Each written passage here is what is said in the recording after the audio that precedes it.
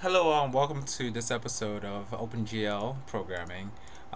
Here we're going to be talking about the basics, the very um, beginning kind of elementary stuff. Okay, so we're going to get right into it without wasting too much time.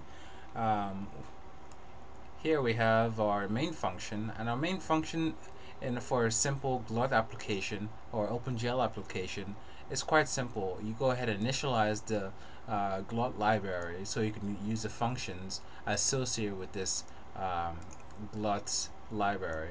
Okay, so we do initialize, and it takes two arguments. Just go ahead and supply these two up here back into here. Okay, then you tell it what size of window you want. Very straightforward kind of thing. Then you tell it the display mode that you want. You want RGB, double buffering, depth testing, and alpha. Okay, and so basically that sets up your rendering capacity, so you'll be able to do smooth colors, do double buffering if you want, which is really recommended because when it comes time to animating 3D objects, it's going to be very crucial that you have that. Depth testing, of course, every 3D applications need to be able to tell if one thing is behind another, and alpha comes in when you're doing things like transparencies and stuff, and we'll talk about all that in great detail as we go ahead and make more videos. And then we go ahead and create the window itself, and so which is what this one takes care of.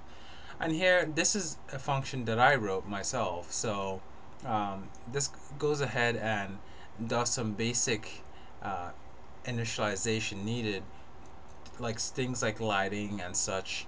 Okay, and at the same time, we do something called register callbacks.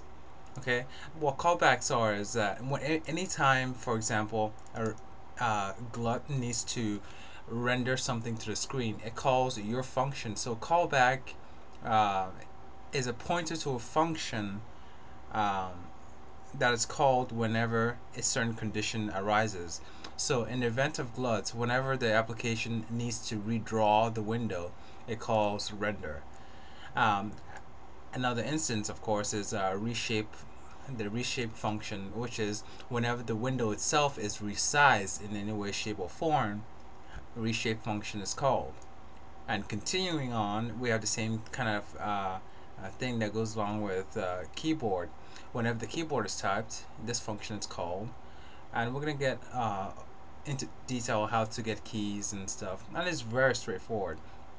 Okay, so and the same applies to the rest of these. Okay, now we have something down here. It's the Glut Timer. The Glut Timer function. This function basically is called.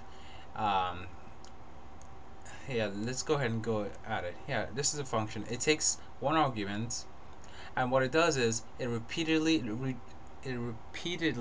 requests for the window to be redrawn, so you can have smooth regular animations. And so here uh, you tell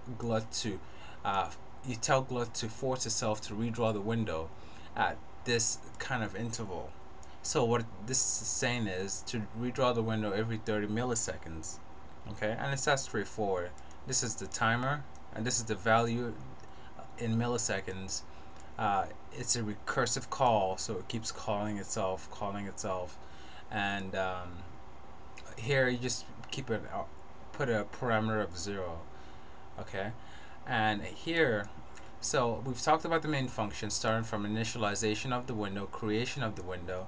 We do some in our personal OpenGL initialization of states, and we register callbacks, and then down here we just go ahead and jump into the program. Okay, now what this does is basically it enters an infinite loop and gives control over to Glut to go ahead and do execution of checking for uh, the need to redraw the window, checking for if the window got resized, and it just basically, after this function is called, okay, it's an infinite loop, and all these are called repeatedly until a certain condition, or you press a keystroke. For example, if you press a keystroke and it tells it to, hey, stop the loop. So I'm gonna go ahead and demonstrate this all. by going to play.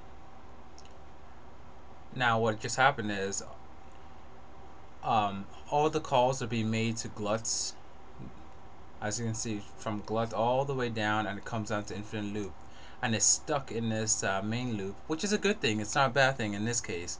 It's stuck inside this loop calling Glut's timer. For instance, it calls Glut Timer, okay, and it tells it to animate the window and redraw the window, which is what it's doing now. And if I was to resize the window, which I just did, it goes ahead and automatically resizes everything and does aspect ratio, so the image isn't being distorted.